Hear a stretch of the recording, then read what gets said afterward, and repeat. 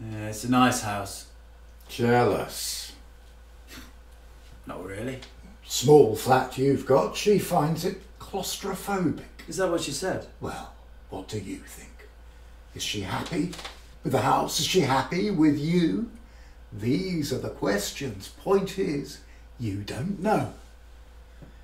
What do you do, Steve?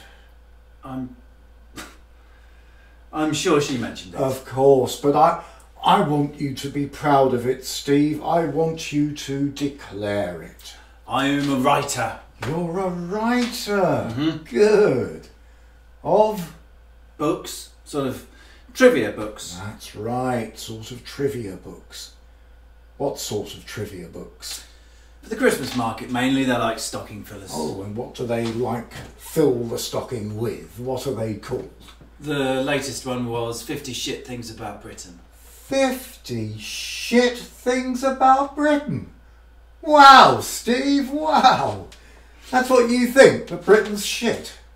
Yeah, nothing to be proud of really. Well, I don't know. There's always your book. We're working on a sequel, actually. Another 50 shit things about Britain. 50 shitter things about Britain. They sell very well. The first bought the flat, this one's for Emily. Emma, tell me some of your shit things. This isn't the point. I didn't come here to chat. Why not? Are you staying tonight? You said a hotel. Well, there isn't one, and it's terrible anyway. Stay here. No, Why not? Scared? just doesn't feel right. Oh, what does that mean? Doesn't feel right. To stay under your roof. You don't know me. Well, I know what you did to them. What I did to them? I didn't do anything. I said things. I told them the truth. Did something. Sounds like you're implying I hit them or fucked them, something like that. You're not implying something like that, are you? Of course Well, not. then what's your fucking language? Choose better words.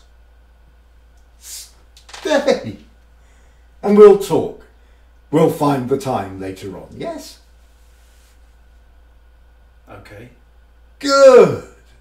Now, tell me why Britain's so shit.